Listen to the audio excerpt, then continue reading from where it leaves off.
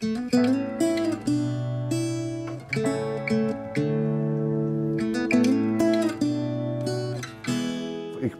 have to say it made a real impact. The world had never seen anything like it. The Dominator became the standard class machine. For me, the Dominator is a complete machine.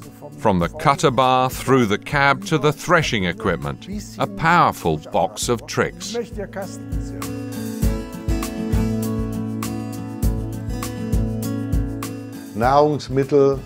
You can only produce food in the field, and every farmer was trying to make his farm efficient to achieve maximum productivity.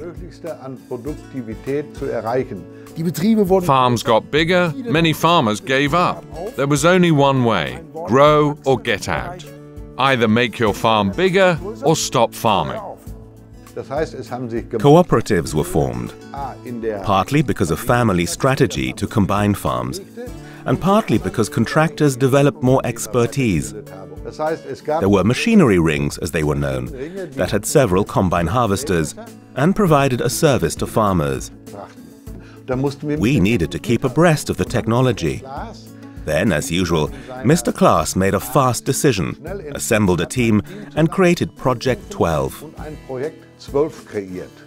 The main task at the time was to build a machine that was capable of working in maize. We really wanted a multi-crop machine. The Dominator needed to be more powerful than the original SF. We took the experience we'd gained previously, incorporated it into this project, and converted it into practice. And I have to say it was a complete success, the birth of the Dominator family. The special feature of the Dominator was simply its size, because a combine harvester on this scale had never been seen before. The machine was a real money earner. All combine harvesters had to meet certain standards, the width specified by the road traffic regulations. Combines can't be more than 3 meters wide or 4 meters high. Everything has to be packed into this box 3 by 4 meters. We made compromises. We made it more efficient, more powerful, stronger. Big farms needed higher performance and higher throughputs. And so a top model was also added, the multi-drum system by Helmut Claas. 8 drums instead of straw walkers. This gave significantly higher performance. And anybody in the village who had a Dominator was a real celebrity at the local pub. Even today, over 40 years later, there's still a Dominator in the full Claas product family. That's unique in the world. And you can only achieve these results by sticking to a project like this and really getting to work on it, like a family.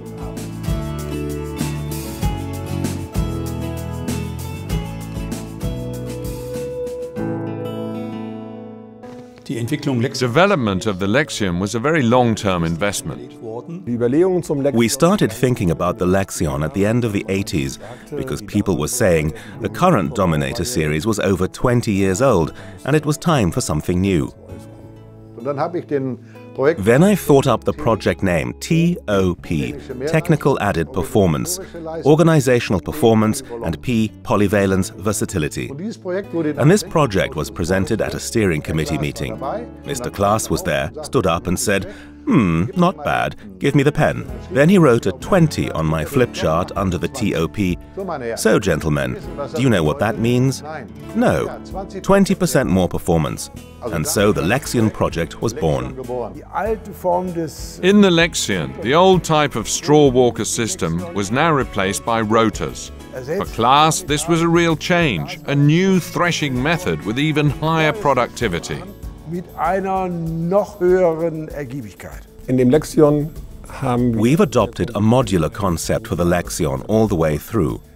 That means a modular combine harvester that could operate either conventionally as a straw walker machine, but also as a hybrid machine with rotary cutting.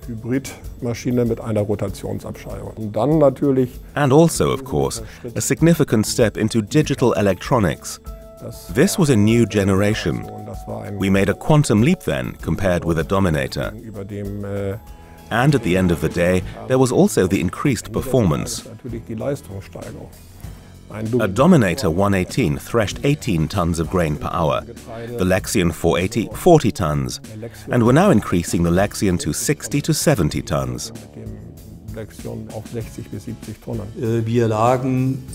When it was launched, our market share in Germany was less than 40%. Over the years, it has risen to 54%.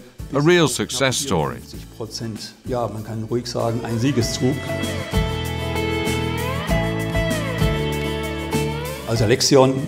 The 1995 construction year was just the foundation for a new Lexion era.